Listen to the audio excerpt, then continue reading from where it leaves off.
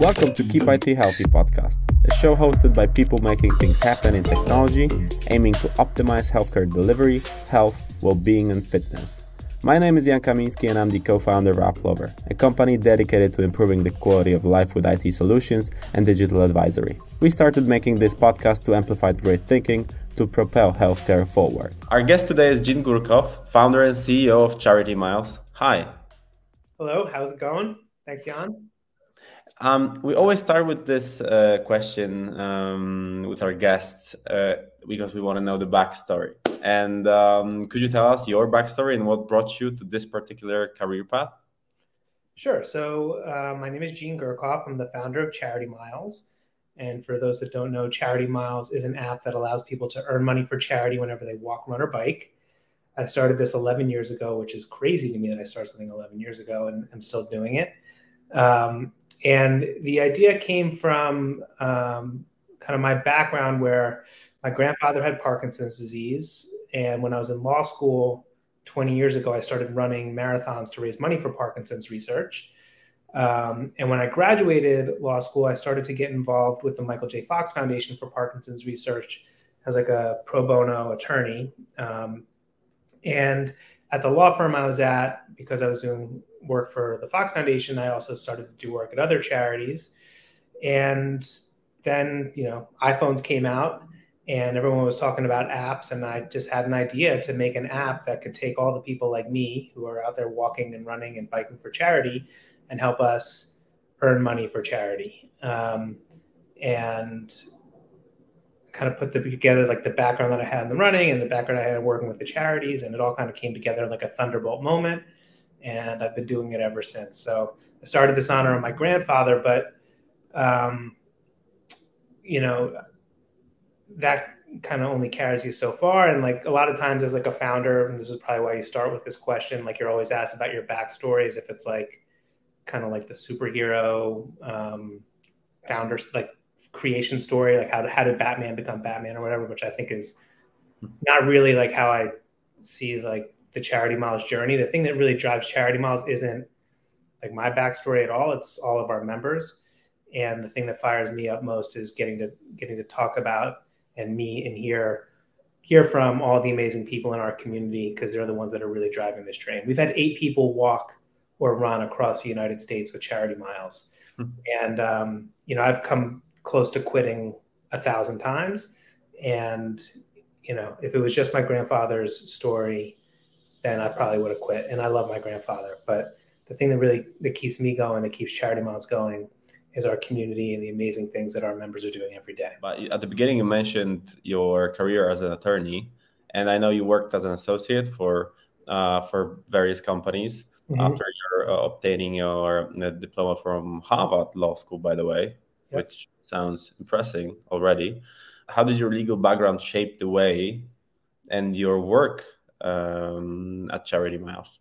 I guess I still get to practice my skills as a lawyer, like whenever I'm reviewing contracts or whatever. But, I kind of always wanted to be an entrepreneur. Like my grandfather, who I started Charity Miles in honor of, he was a lawyer and then became a business person. That's kind of always what I wanted to do for myself. And, just getting, I guess, because like I said, I was working with a lot of charities at the law firm that I worked for. So I got to do a lot of pro bono work. That was one of the great things about working for such great law firms, is that we had really great pro bono work to do, and in addition to all the great legal work that we did. And, the charities that I was working for, I just got to meet these amazing organizations and develop relationships with them, so that when I had the idea for Charity Miles, and it was kind of like it was a out there idea. So, when I went to them and asked them if they wanted to be a part of it, they said yes. And had I not had that relationship with them, they probably wouldn't have said yes, because these charities get people coming to them all the time with different ideas that they just can't, they don't have the resources and the bandwidth to pay attention to that. So had I not had the relationship and the trust with them, then they probably wouldn't have said yes, and I wouldn't have been able to get Charity Miles started. So actually law firms became like first clients in a sense? Or? No, charities that I was doing pro bono work for. So charities, like I was doing pro bono work for, obviously, for the Michael J. Fox Foundation, for Habitat for Humanity, for other charities. So like that gave me some relationships with them so when I had this idea, I could reach out to those people and ask if they thought it was a good idea. So it was kind of like my initial audience to like see, like, is this an idea worth pursuing? Mm-hmm. Okay. When they were enthusiastic about it, that's how I started down the road. But you don't miss the legal career? I do. I love being a lawyer. Okay. Yeah, every day I miss it. I thought it was great to be a lawyer. I worked at great law firms. The work was great, and yeah, there's many days when I miss it. Okay, but with Charity Miles, you're supporting over 30 charities, 37 to be exact, I think. How do you decide which charities to partner with? Like, what are the key criteria for that? That's a good question. So when I started it, my criteria was, well, did I have a relationship with the charity so that I knew who to talk to? But I really wanted to make sure that I was very purposeful about the charities that we brought in, so that they were not only reputable charities, but that they were brand charities that everybody would recognize, so that if you downloaded it in New Jersey or New York or Finland or wherever, that you would recognize the brands of these charities and that it would make sense for you. You would feel good about walking for them. And the original idea was to have a relatively small number of charities in the app. And then we would go out and we would get corporate sponsors to advertise in the app, and that would be where the money came from for the charities. But the number one feedback that we get from people is that they always want their favorite charity added to the app. And every day charities are reaching out to us because they want to be in the app. And I would love to be able to support most of them. We do have some criteria about, the types of things that we would or would not support. But, the roadblock for us was always that we never had enough money from our corporate sponsors to be able to support all the charities that we wanted to join us. So we started to think about other things that we could do with our platform so that we would be able to make an impact or help charities that wanted to join us make an impact for themselves. And so now, like, our main criteria for adding a charity is really whether or not we can be helpful for them. Mm-hmm. If a charity reaches out and wants to join us, we have a call with them where we just explain to them what the things that we're good at and the things that we're not good at, and they can decide whether or not that would be helpful for them. Mm-hmm. And then we just actually also added a new feature. This is about 2 weeks old, with the PayPal Giving Fund. So the PayPal Giving Fund is a donor-advised fund, which is part of PayPal, which basically has like hundreds of thousands of charities enrolled in it. And we created an integration through their API so that people can come into Charity Miles and select any of the enrolled charities in the PayPal Giving Fund from US and Canada. And then we're also going to do Europe as well.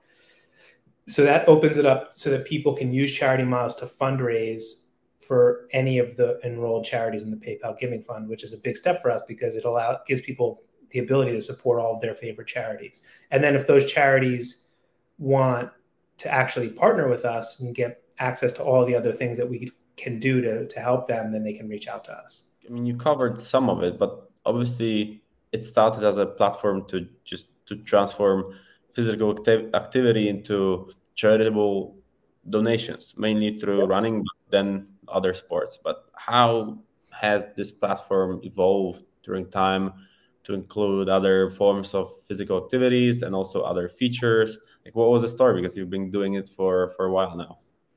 Yeah, we've been doing it for 11 years, so it's evolved a lot. It was never just running. It was always walking, running, and biking, and really any activity that people wanted to do. We were open with that.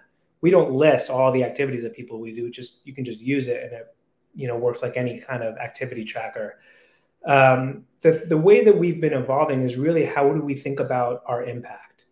So, like I said, when I first started it, the way that I thought about our impact was that people would walk, companies would advertise, and we would then move that advertising money to the charities, cents at a time. And that worked to a point, but it didn't scale. Like, the companies don't give us an unlimited amount of money. So one, we could never give to our current charity partners as much money as we would want and have the impact for them that we would want. And we also couldn't add any more charities to the app because there wasn't enough money to support them. Mm-hmm. So we just started to rethink, what are the other ways that our community, the people who are walking, running, and biking for a charity, can make an impact for these causes. How is it that walking for a cause is impactful? And so we just started to like first understand what impact means differently, and then also try to incorporate that understanding into new features in the app. So, for example, one of the most impactful things that you can do is to raise awareness for a charity. And so, so many of the causes that we are trying to make an impact for, like breast cancer, autism, wounded veterans, the environment, rare diseases, raising awareness for those causes is very important. So empowering our members to share on social media and to tell their friends that they're walking for a particular charity is one of the ways that our members can make an impact. We also added peer-to-peer fundraising, where people can ask their friends and family to sponsor them, so that it's not just depending on advertising money, but if someone is inclined, they can share it on social media and ask their friends to make a donation to the charity that they're supporting. And if people do that, they raise an average of $1.63 per mile. So you can actually make quite a big impact doing that. We also made it so that charities can bring in their own corporate partners. So we're a platform for all the charities that want to join us to be able to attract and engage and provide value to the companies that they are either currently partnering with or want to partner with. And then we also added something called our Employee Empowerment Program, which is something that allows companies to sponsor their employees, because we had hundreds of companies always reaching out to us and wanting to do that. So now all of these kind of things can kind of come together into a way that people can turn their miles into impact for charity. With those charities, could you share a story about one or two that particularly impacted you or changed the way you view your work? Yeah, so I actually have two, maybe more answers to that question. So that actually brings up what I think is actually the biggest impact that we have with Charity Miles. And that is the impact on ourselves. When nobody has to use Charity Miles. So all of the people that are using it have taken an extraordinary action. And anybody listening to this, I know that the people that listen to your podcast are entrepreneurs in the health tech space. So they've probably developed some kind of an app or a program or something. Everybody listening to this knows how hard it is to get somebody to use what you've built, right? Nobody has to use Charity Miles. We don't advertise it. We don't push it on anybody. So anybody that comes to us to use it, that's an extraordinary action that they're taking. I mean, it seems very easy, and it is a very easy app to use, but somebody saying, I want to do this, that's extraordinary. And I want to do this for a cause. I want to do this for the Michael J. Fox Foundation for Parkinson's research. That's extraordinary. And the fact that, and also the people here also know not only how hard it is to get somebody to try your product, but to keep using it, how hard retention is. So the fact that somebody is saying that I want to use this and they keep doing it, every time they do it, we're not sending them push notifications and anything like that. Like, they're doing it. They are saying to themselves, today I am walking for Parkinson's disease, or I am walking for autism, or I am walking for the environment. And they're telling themselves a story about what they value. And that story becomes part of their identity, and it influences, whether they know it or not, it influences so many of the other decisions that they make in their day. And I've experienced this personally. It changes what I eat for lunch. It changes how much sleep I get. It changes, how I try to be present with my family. It's just sometimes unsuccessfully, but I try. But it just changes the way that we walk through life. And really, if we want to make an impact for these causes, we have to change the way that we walk through life. Raising money for them is not enough. We have to live differently. And when we start to see ourselves differently, when we start to make all these small and maybe big decisions in our life differently, that impact is going to be far greater than any amount of money that we raise for charity. So all of the charities that I've walked for and had the honor of working with have impacted me, because it's become a part of my story. It's become a lens through which I see the world.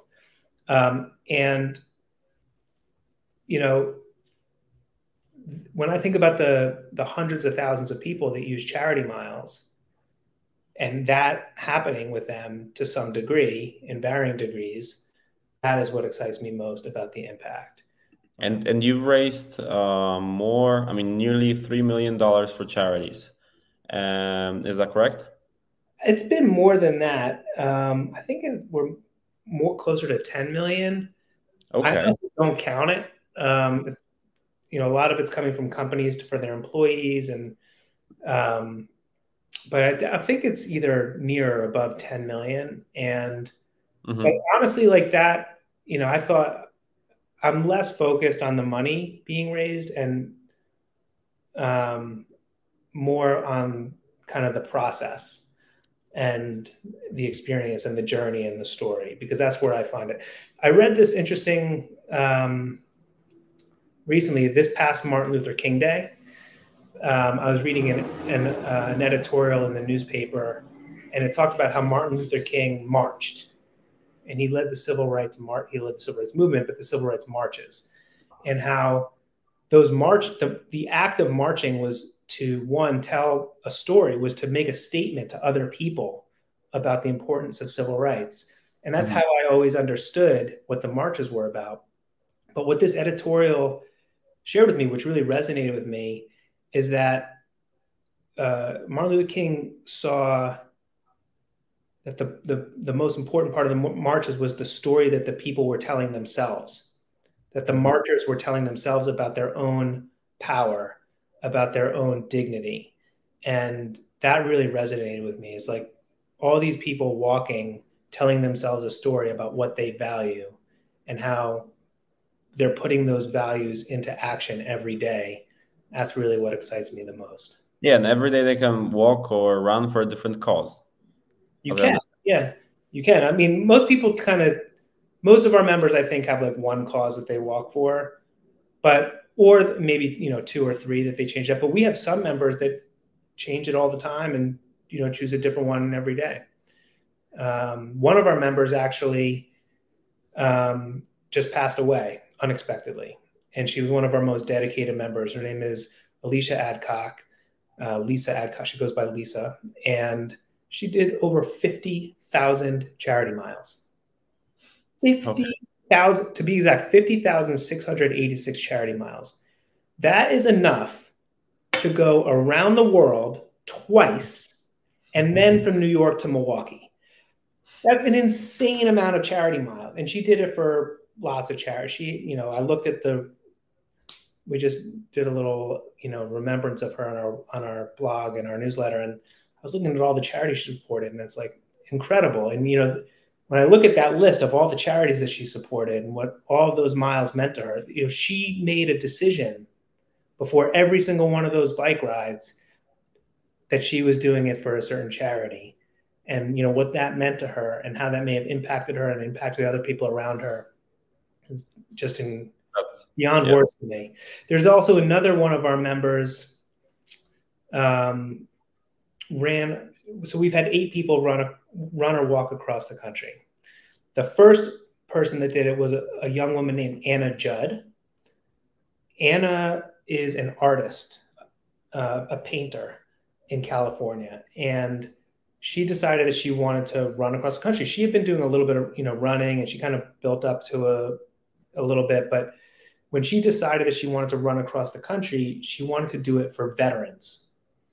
And she specifically wanted to do it for veterans because she is a pacifist and she could not imagine what it would be like to go to war. And so she wanted to do this for veterans to put herself in the shoes of somebody that's gone to war. And she said that this run, it wasn't a run, it was her performance art. And, she was performing it to other people, the people that were following her journey, but she was performing it to herself. And I just, when she expressed that to me, I was just like, it started to just totally change the way that I think about charity miles. You get a lot of feedback from the users. They write you. Oh yeah. I love my favorite thing. So, we do when people join the app, we send. I don't know if you've ever heard of the tool called Video Ask. Oh yeah, yeah. It's a great tool by Typeform where I can create a video and then ask people to send a video back. And so we send that out to new members, and new members send me videos all the time. And I get, videos all day, every day from people telling me why they joined the app. Mm-hmm. We always send them, I'll do roll calls with Video Ask, where I'll just like send out a video like, hey, show me where you're doing your charity mile. People send them back. Mm-hmm. Every Wednesday we do a new member Zoom that people can join on Wednesday nights. And I get to, it's really I say that I'm doing it because I want to, answer their questions about the app, which is what I do, but I just do it because I like to meet them.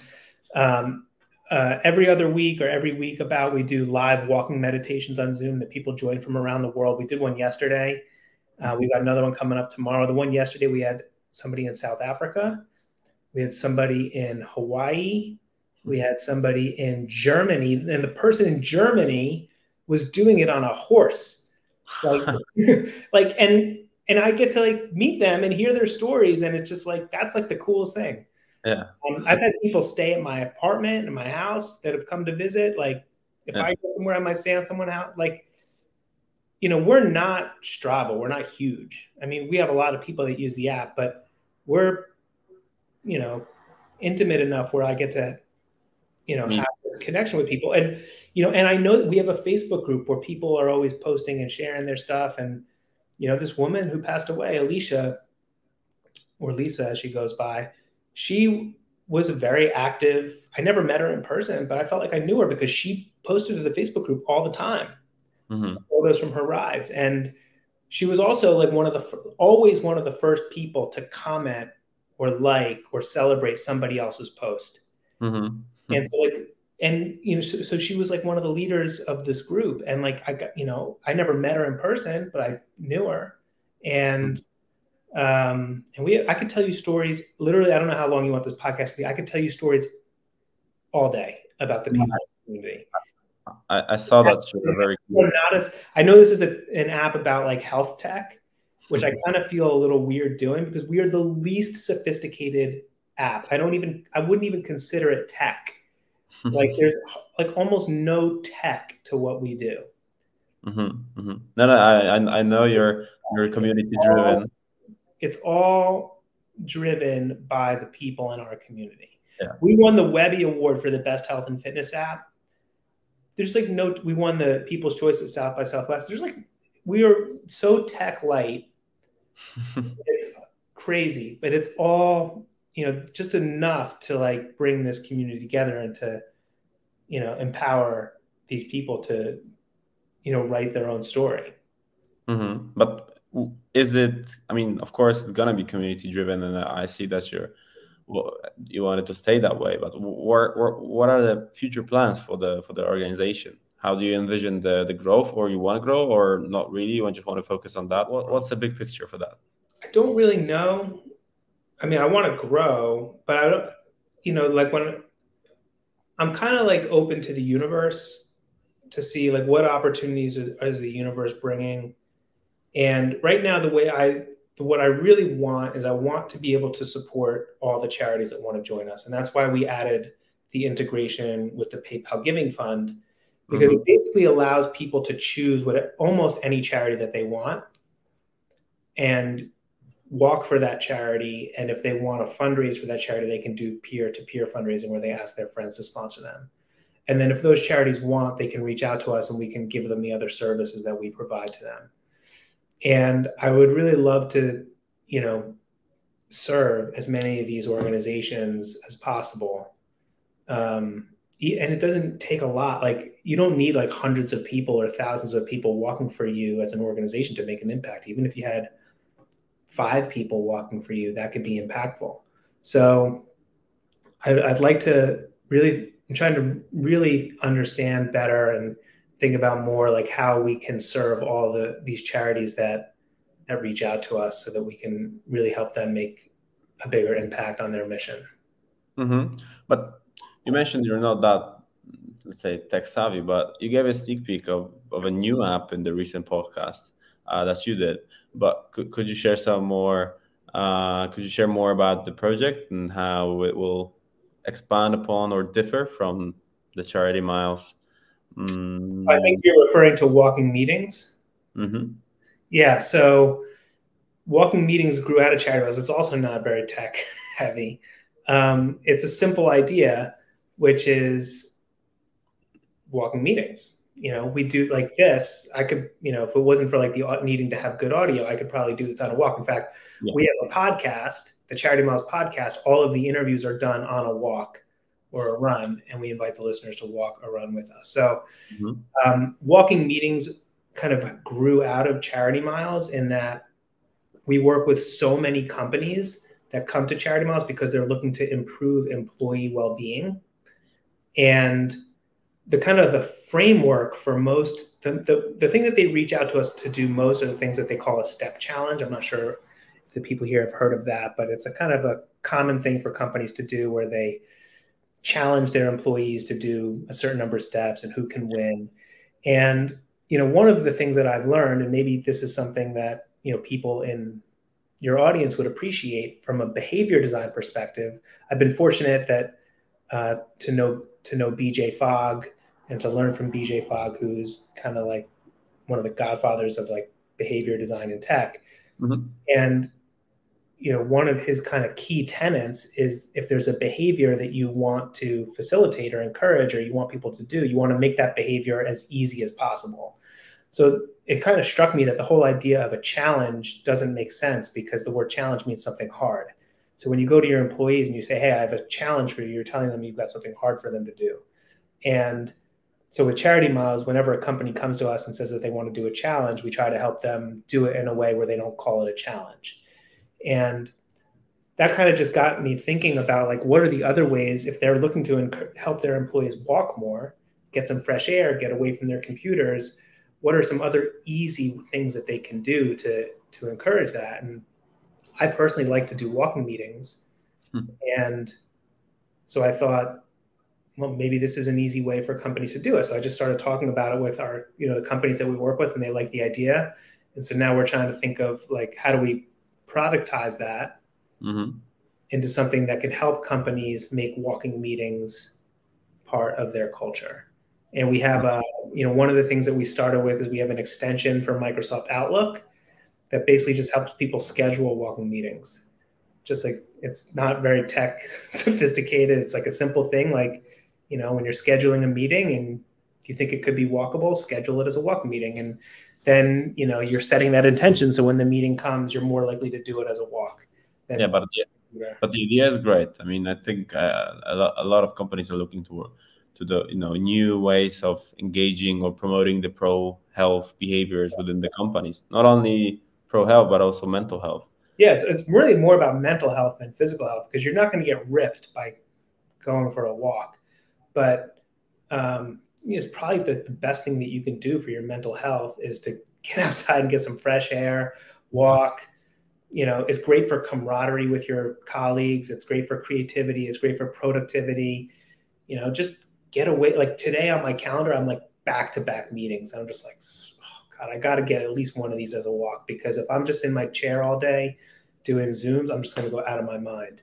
So it's a really simple idea. And like, with Charity Miles, I've just seen, I didn't start this as like an employee engagement program, but we now work with hundreds of companies doing employee engagement. So I've learned about it, and I see the market, and I see all these very sophisticated and robust well-being programs that nobody uses, right? Like companies buy these things and they're very expensive and they have a ton of stuff, but none of the employees use them.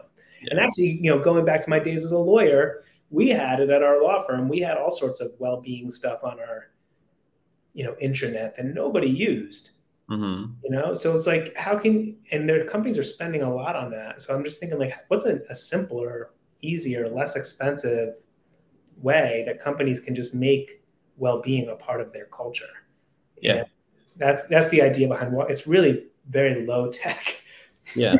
But in a sense, that's actually obviously incentive drives behavior. And in your case, it can be, the incentive is actually an impact you're creating instead of just walking for because the company says you can, right? I mean, I see that in that way. But you mentioned the issues and the mental health issues, and I know these are also important to you. So how does this influence your work at Charity Miles, and what kind of initiatives are you implementing to promote mental health through the platform? Yeah, this is another thing that I've kind of learned through Charity Miles. When I started it, like, I never really thought that much about mental. I mean, personally, I did. Like, I've personally struggled with depression and anxiety. I've been to counseling at different parts of my life, and but it was never really so much of a public conversation. And it's becoming more of a public conversation now, which I think is a good thing, because there's a lot of stigma around it. And so I try to be very open with it. And we've had the fortune of working with some charities that are doing some great work to advance that conversation. The one that we work with is called Active Minds, which is very important. But something happened going back like 4 or 5 years now, around just like right before New Year's. I was like, you know what? I wonder what our members are thinking about for their New Year's resolutions. And so I sent a survey. I emailed a survey to our members and said, hey, I'm curious, like, what's your New Year's resolution? And it was an anonymous survey. Now, my idea was I was just going to like put together like a list of like everybody's New Year's resolution so that people could see it, and that would be kind of a cool thing for our community. And one of the people wrote back that and I don't know who it was, but one of the people wrote back that their resolution was to not hate themselves. Mm-hmm. And even like saying that, like, I'm like feeling it like right here, like, and that really hit me. And, I thought to myself that if one person in our community is feeling that way, then other people in our community are probably feeling that way. We've got a lot of people in our community, and, I don't know what the stats are, but a lot of people struggle with mental health issues, myself included. And so, I decided to just share an email out with and also I wanted to reach that person, and I couldn't reach that person individually because I didn't have their email. Mm-hmm. It was an anonymous survey. So I wanted to send an email out to everybody saying like, hey, I got this back, and I just want you to know that you can get help. Like, here's a whole bunch of resources for mental health charities that have resources, hotlines, counseling. Like, it's important to get help, and it's important to be open about it. And I shared my experience with depression and anxiety. And also, by the way, I know I'm rambling here a little bit, but the people who are listening to this as founders likely are entrepreneurs in the health tech space. Entrepreneurs, we experience depression and anxiety a lot. And it's something that, it's a rough road that we're on.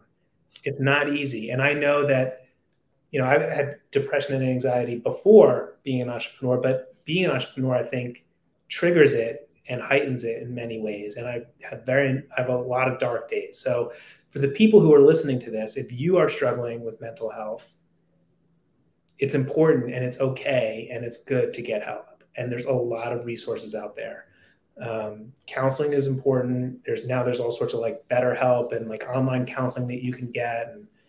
And just medication is helpful. Going for a walk is helpful. Like, there's a lot of help out there, and I encourage everybody to not be afraid to get help. So anyway, I sent an email out sharing that, and I've never gotten so many responses to an email. I have thousands of people that wrote back to me how much that meant to them. And so now it's become a very important part of our community, is just being open and talking about mental health. Even if you're not walking for a mental health charity, we try to promote mental health, not just during Mental Health Month, but throughout the year. And one of the things that we started doing last year to do that is we do walking meditations, which I mentioned, and we do them either every week or every other week. This week we have 2 of them, and just a mental health walk. Go out for a walk, get some fresh air, and get some, clear your mind and feel good. Yeah, but it's all within this idea of, the concept of physical activity relates to mental health. It's important, so you support it in that way as well, as I understand it. I was just reading an article last week. Australia just came out, the country, like, I don't know if it was a law or like whatever they said. They said that physical activity should be the #1 prescribed thing for mental health issues, for depression and things like that. I don't know.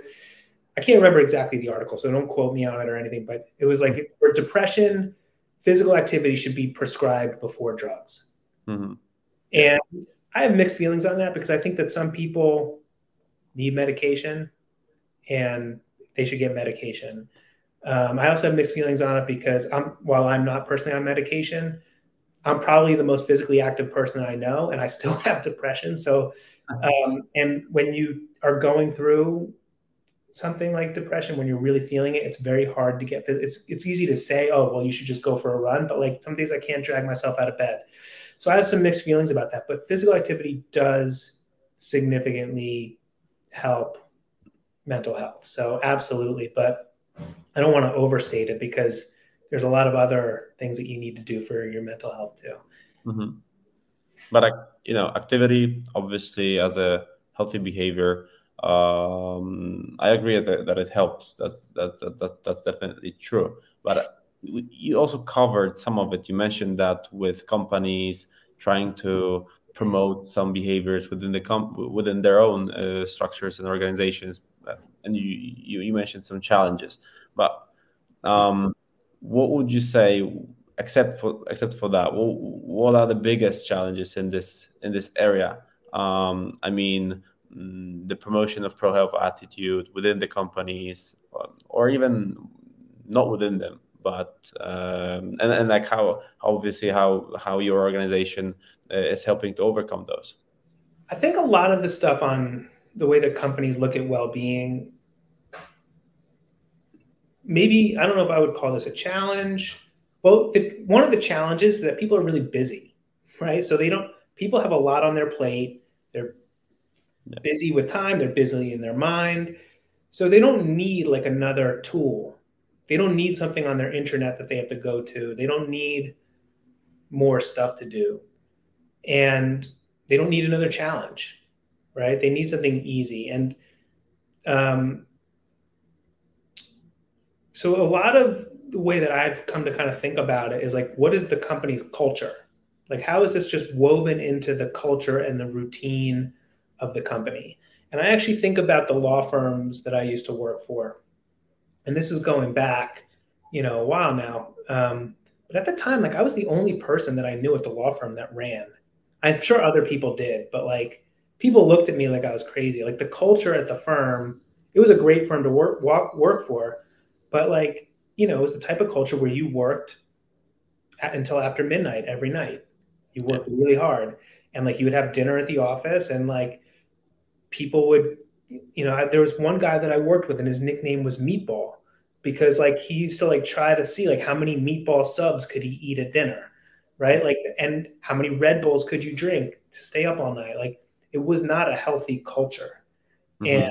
And I think that now like the people that I know who work at that firm and firms like it, they've dramatically changed their culture. Now everybody there is running in like a Tough Mudder or a Spartan race or a marathon or a 10K or a triathlon or doing yoga. It's just become more part of the culture. And so what we try to help companies with, and like I said before, is like when we try to help a company do what they're thinking of as a challenge without calling it a challenge, really what we're trying to help them do is to make well-being and giving back part of their culture, part of the story that they tell themselves about what they're about. When I was at that law firm, like our story that we told ourselves is that we are, the biggest, baddest law firm. Like we stay up, we work hard, we're gonna pound 10 Red Bulls, we're gonna eat 3 meatballs. Like that was our story. Like that was our identity. Mm-hmm. Maybe not mine, but like that was like the identity that people had there. And like, what we try to do is we try to help companies tell themselves a different story about what their values are and how they are living those values, exercising those values, to use a pun, every day. And, I think that that's much more important than like, a tool on your intranet or like a program on your intranet or something like that. That story, again, changes the decisions that we make every day. It's going to change what you eat for lunch. It's going to change whether you decide to take a 10-minute walk break. It's going to, change if you try to go to bed early instead of watching, 2 more reruns of Seinfeld at night. It's gonna change all these decisions, and all of those things. It's like the little things that you do every day that are what fuel the well-being.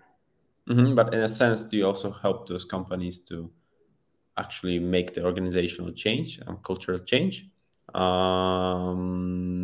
Or you mean by just using the platform, they need to implement some of it? Yeah, I mean, that's what we do is with charity miles is we try to help them make that cultural change, right? Like it's one way of doing it. I mean, we can't go into the cafeteria and change the food that they serve there. Yeah. We're pretty narrow in our scope, but a big part of our service is helping the companies tell a story. Why is it that they have a charity miles team? What are their values? How is this an easy way for people to exercise those values every day, and to tell that story repeatedly, to tell that story over time, to celebrate the impact that they're having, to celebrate the people who are participating. And the more you do that, the more you tell that story, the more you celebrate, the more it becomes part of your culture, the more it becomes part of, the way that you see yourself, and impacts all the other decisions you make. So that's like a big part. Our service is like, the app is really simple. The service that we provide is the storytelling that goes along with the app. And at the beginning, you said you're a marathoner, and and also a triathlete, right? And I haven't done triathlons in a while. My colleague Nicole is a very active triathlete. She's 11 Ironman, I think, maybe 12. You still do? I mean, you still do it? You still run? I still run, but I don't cycle or I don't do triathlons anymore. And what was the most memorable race that you did, and why? It stands out, My favorite marathon that I ever did is the Mount Desert Island Marathon in Maine. It's a beautiful race. It's in like October, beautiful fall foliage. It's a small race, and it's just like the most perfect weather. It's kind of cold, and the leaves are changing colors, and you're over the Bar Harbor, and it's just absolutely spectacular. That's my favorite. Every one of them has like a different story. I can't say that one is more memorable than the other. I mean, some are memorable because I suffered a lot, and some are memorable because I ran fast. Some are memorable because I ran with a person. And I can tell you, I mean, how long do you have? I can tell you stories. I've run, I did. We have time. I did the 2012 Ironman. So 2012, I did the New York City Ironman as a guide for a blind athlete named Jack Chen. That was incredible. And, it was the only time that they had the Ironman in New York City. It wasn't really in New York. It finished in New York City, but most of it was in New Jersey. Swam in the river, biked up 9W, which is like a road that goes to New Jersey to New York State, and then ran over the George Washington Bridge into the city. And it was in July. It was so hot. It was 2012, so I just started Charity Miles. It was so hot, and I totally blacked out. Like I was on the run, I was blacked out, and I don't even remember large parts of it. But Jack, who's blind, like guided me through the run. It was literally like the blind leading the blind, and he's an incredible person. And having the opportunity to share that experience and the training with him, and to count him as a friend and a person in my life is incredible. The New York in 2017, I did the New York City Marathon as a guide for a young woman who has Justine Galloway, who has something called runner's dystonia. So she was a runner in college, and she developed something called runner's dystonia, which actually there's a very famous runner who actually just got a Kara Goucher. And basically, it's kind of like dystonia is kind of like Parkinson's in a way, but what she has is she can't run forwards. Like for whatever reason, when she tries to run forward, she like trips and falls. Her brain isn't like sending the signal to her legs right. So she somehow figured out that she could run backwards. So she runs backwards, and I got to guide her through the New York City Marathon. So basically, she's running backwards, and I'm like running forwards, and I'm like right here, like looking just in her face. for 26 miles. And I'm just going like, if she need, I'm just like kind of pointing like she's got to go this way or that way, what, you know, to avoid it. And New York City Marathon is very crowded. So there's a lot of people and there's a lot going on. So there's a lot of guiding. And it was so, you know, I had to be so mindful because like she can't see what's going on behind her. So I had to like, and I'm like right here. I have not looked at my wife for that long. It was like dancing with somebody for 6 hours. And amazing. I think that's by far my favorite marathon that I've ever run. If I'm thinking about it now, like that was just the most unbelievable experience. So I'd say like the really memorable ones are the ones that I share with somebody, and I get to kind of like there's like that story. Like I said, it's a story that kind of gets me, right? So like that experience, sharing that experience, literally, that's like the most. It's probably like the most intimate, besides my wife, that I've ever been with anybody.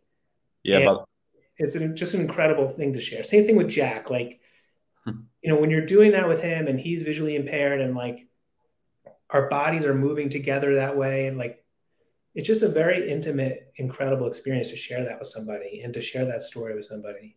No, that's amazing. I mean, we had a few athletes here in the podcast and a few entrepreneurs that were ex-athletes, and these were the two most inspiring stories I have ever had when it comes to marathon or a triathlon. Seriously, that's seriously inspiring. And by the way, was it like a full Ironman? Yeah, full Ironman. Okay, Jesus. Actually, I trained for 2 with him. The first one I trained for him was 2010, the Florida Ironman. And I had a bike accident 2 weeks before, and I broke my pelvis. So I wasn't able to do it with him, but I was able to do it. We were able to get a waiver because the rules of Ironman say that you have to have one guide for the whole race. You can't have a different guide for each discipline, but given the circumstances, they allowed it so that I guided him in the swim, another friend guided him in the bike, and another friend guided him in the run for 2010. And then 2012, we did the New York City Ironman together, me and him the whole way. And that's a long day to share with somebody. Yes.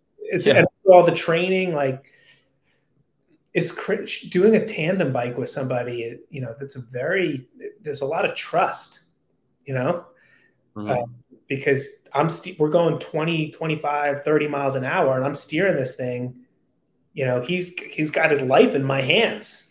Like that's a big responsibility. And it's just, and you know, you go on long rides together and you talk, and really special. Because my dream is to just finish an Ironman, and you just did it like as a guide for someone, and for a visually impaired person, which is even more impressive. But anyway, yeah, we are. I have a podcast that I did with Jack, and I have a podcast that I did with Justine, and I can send you the links to those if you want to include those in the show notes. Yeah, we'll definitely put them in the link. That's great. We always ask this as well, closer towards the end of each episode. We always ask our guests for advices. I know it's hard usually, but if you were to give yourself 3 advices at the beginning of your career, what would they be? There's a lot. I've made so many mistakes. It's like hard to choose which one to. Probably yes, yeah. That's why we always have this question, because it's just very interesting per personality in the episode. One would be sell before you buy, or sell before you build. So one mistake that I've made a lot of times, and I continue to make it, but I try not to as much anymore, is spending a lot of effort and time and money building something, thinking that people will buy it or people will use it. And actually, more importantly, that people will buy it.